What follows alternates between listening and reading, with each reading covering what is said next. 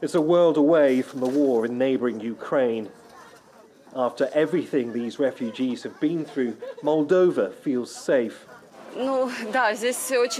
It was so tense in Odessa, now it's even worse. Our town's being heavily bombed, and the number of casualties is going up.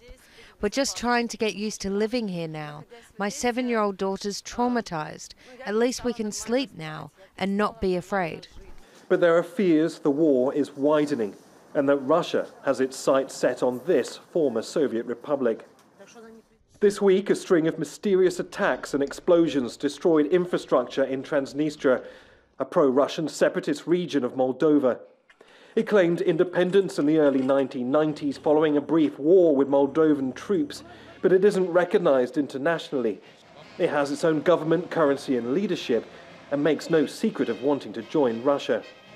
Western intelligence chiefs, along with Ukrainian and Moldovan officials, believe Russia staged the attacks to justify mobilising around 1,500 or so Russian troops permanently based in Transnistria, along with several thousand Transnistrian conscripts. It follows recent comments from a Russian commander saying that the Kremlin's latest strategy was to try and link Russian troops in the east and south of Ukraine with Russian forces in Transnistria. The comments have caused alarm in Moldova. It only has 6,500 under-equipped soldiers, making it vulnerable to a swift Russian invasion. And like Ukraine, Moldova isn't a member of the EU or NATO. The country's former defence chief, Brigadier General Vitaly Marinutsa, believes it's time to abandon neutrality enshrined in its constitution. You have to be on the right or on the left, especially when you are here in this part of the world.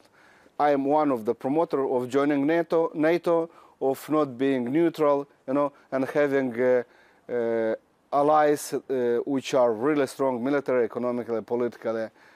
And I think for us it's the best. But I'm in a minority here in the country. There are also concerns the Kremlin could attempt to sow division between the country's Russian and Moldovan-speaking communities. And there's another lever Russia could pull: energy supplies. We are absolutely dependent on Russian gas, 100%, and 70% of our electricity is generated using that gas. Most of it's produced in Transnistria. We are totally dependent on Russia. If supplies were to stop suddenly, our economy would collapse and the consequences would be extremely serious.